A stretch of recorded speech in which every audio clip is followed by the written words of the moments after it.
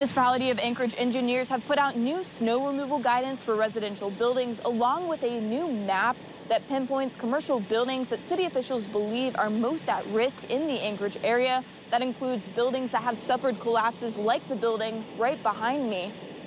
We will be releasing today a public-facing GIS map that shows this data that we've been working with. The city released a map showing specific commercial building locations with possible wood truss frame construction. That style of construction has been connected with roof collapses. Daniel King, an engineer with the MOA, says the map was created from public appraisal data, taking 90,000 parcels and trimming it down to 1,200 of the most at-risk construction type. Our main goal is safety first.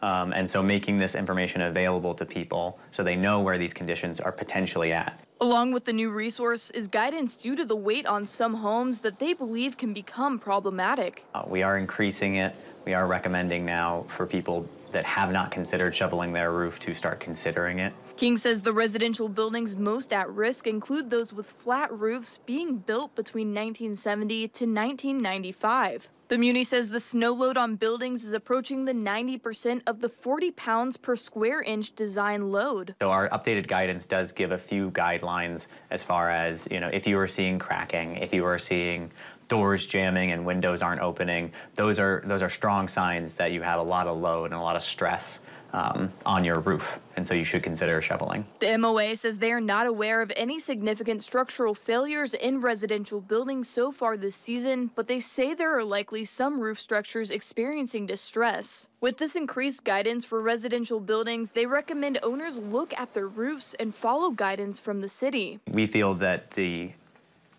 potential for collapse or potential for failure of one of these roofs goes down drastically when the snow is removed. King says when in doubt, it's better to err on the side of caution and remove the snow. That new resource can be found on the municipal website. You can also learn more about it on alaskasnewssource.com. Reporting off of Dowling, Lex Yelverton, Alaska's News Source.